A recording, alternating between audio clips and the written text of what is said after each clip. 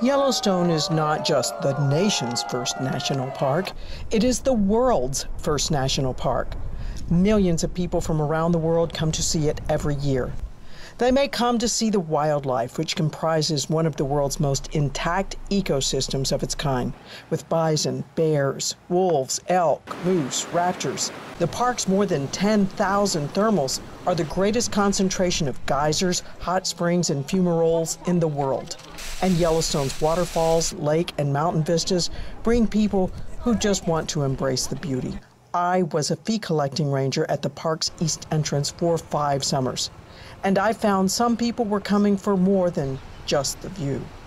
Some were coming for their last trip on Earth. One woman told me she had been diagnosed with brain cancer, and her doctor told her if she was going to take that trip to Yellowstone with her husband, now was the time. Fellow Ranger Emmett McCarthy. When I had the privilege of working at the east entrance, a family of 3 generations pulled up to my gate.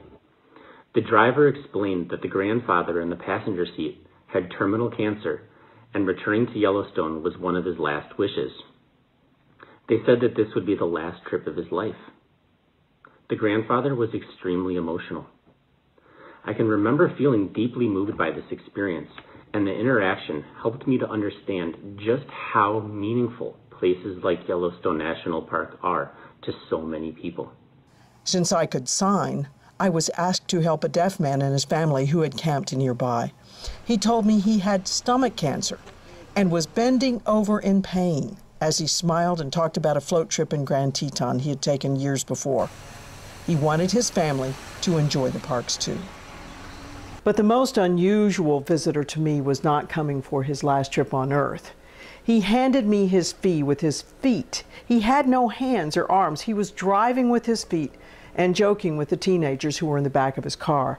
They were part of a church group who had come to Yellowstone to volunteer to pick up trash on the roadsides. So the man with no hands was going to pick up trash in his national park, and he was glad to do it. For Yellowstone Revealed, I'm Penny Preston reporting.